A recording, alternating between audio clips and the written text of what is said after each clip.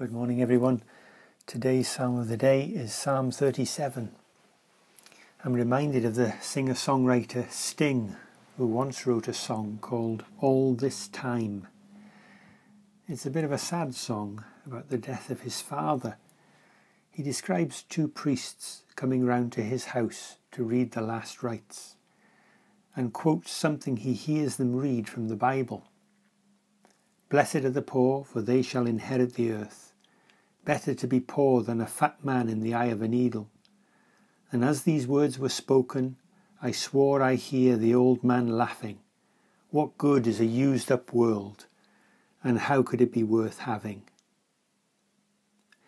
It's a misquote, of course.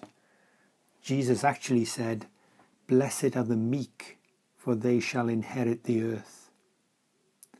And I think Jesus may have had this song in mind as he said those words.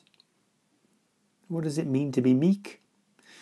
Well, meekness isn't weakness, as the saying goes. The opening verses of the song, I think, give us an answer. Trust in the Lord and do good. Take delight in the Lord. Commit your way to the Lord. Be still before the Lord. It's the opposite stance to the wicked, who are filled with power and pride. The wicked draw the sword and bend the bow to bring down the poor and needy. The problem is that people motivated by power and pride seem to succeed in life, don't they? They seem to be the ones who are getting ahead and growing secure. But David's advice is clear. Don't fret because of those who are evil, or be envious of those who do wrong. It's so easy to become envious of people who seem to be successful, even when they have no thought of God.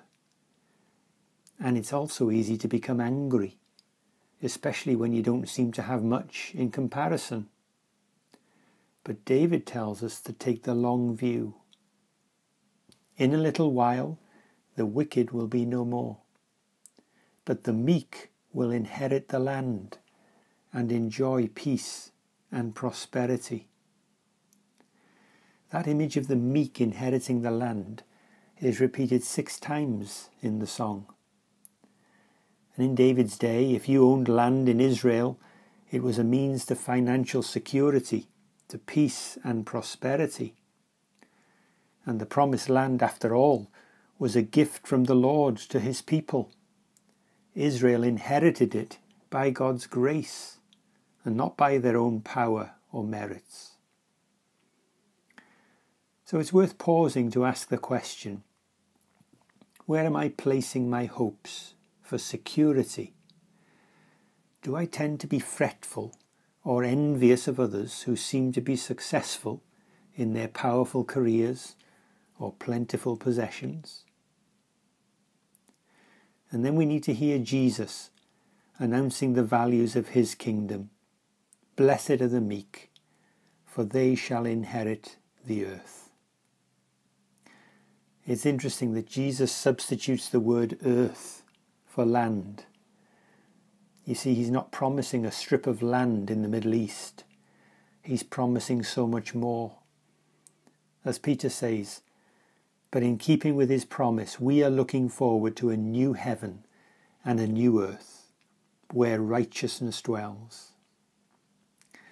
And this is the good news for the meek, not for those who serve themselves, but for those who take refuge in him. So, let's begin by praising God this morning. Thank you, Father. In your great mercy, you've given me new birth into a living hope through the resurrection of Jesus from the dead, and into an inheritance that can never perish, spoil, or fade, kept in heaven for me. It's a brand new world with the Lord, and it's definitely worth having. Amen.